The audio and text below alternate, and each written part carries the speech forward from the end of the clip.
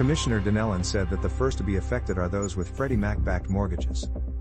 Louisiana Insurance Commissioner Jim Donnellan is urging home insurance policyholders to find out if they are likely to lose their home insurance through UPC and to take action early if so. Florida-based United Property and Casualty is the latest insurer to find itself struggling in the state.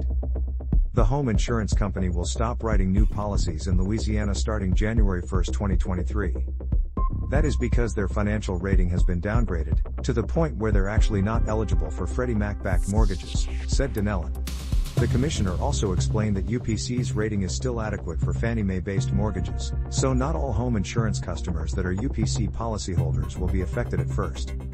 That said, homeowners with Freddie Mac will be force-placed by the lender to receive notably more expensive coverage if a new policy is not obtained in time. UPC currently insures 37,000 properties in Louisiana, not all of which will be initially affected. We're going to allow those citizens, those policyholders, to shop for 60 days from the date of the notice of cancellation from their lender to find a company with a rating that would prevent them from being force-placed, said Donnellan. Louisiana citizens' home insurance policies will be made available to those unable to find coverage.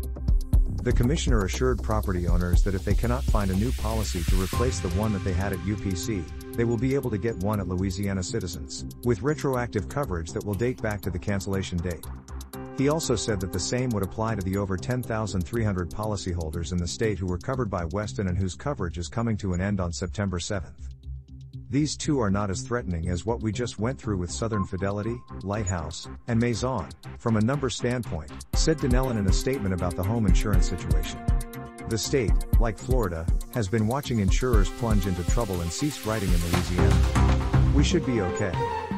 Thank you for following LIN. Make sure to hit subscribe and sign up for our weekly newsletter today.